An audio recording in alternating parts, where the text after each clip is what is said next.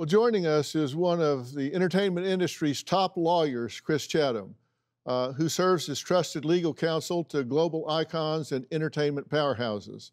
Now, his impactful work has earned him recognition as a top Hollywood dealmaker from various media publications across the country, including Variety's Legal Impact Report and Hollywood Reporter's Highly Competitive Dealmakers Report.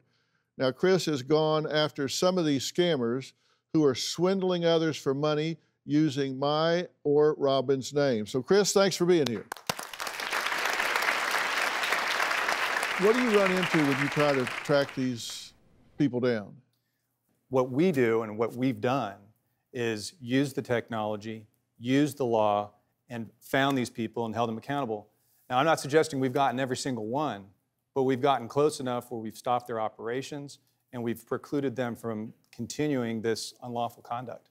The way to combat this is, number one, what you and Robin are doing, which is raising awareness and talking about it, because people do not know the magnitude of what's happening in this country.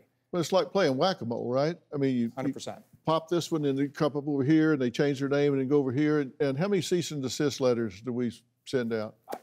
I couldn't even count. I mean, Countless. it's dozens and dozens and sometimes dozens a month. That's right.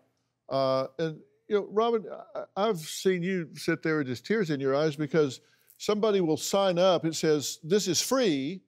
This is your product and it's free. Give us your credit card number in case you want to go later, but this is free. And then when they try to cancel, they can't. That's right. Because That's right. they call the cancel number, nobody answers. They click the cancel button, nobody responds.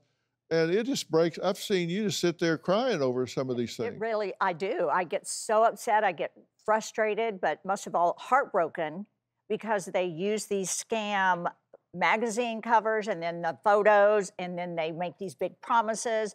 And your viewers think, oh, this is her product, when it's really just soap and water, basically.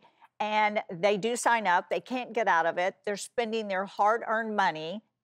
And then they think it's all because of the two of us and because of me and because I happen to have a skincare line at the time.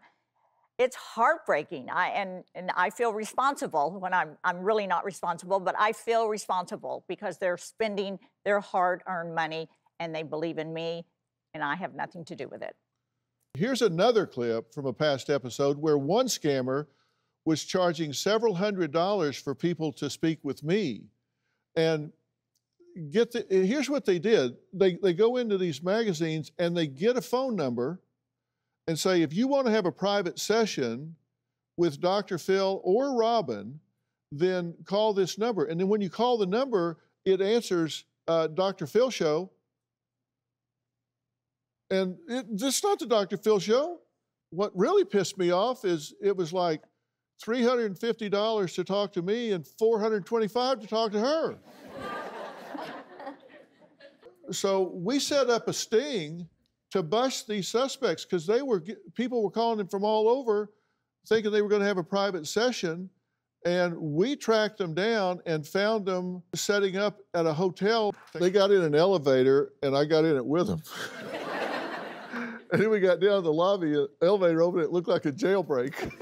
You know, when you confront them, they just disappear. But it's like stomping ants at a picnic, right? No, it's 100%. And you know, the thing that we have been successful at is the anonymity of this is really what controls this. The moment that you identify these perpetrators and these scammers, then there can be accountability. So thank you, and thank you, Robin, for doing that.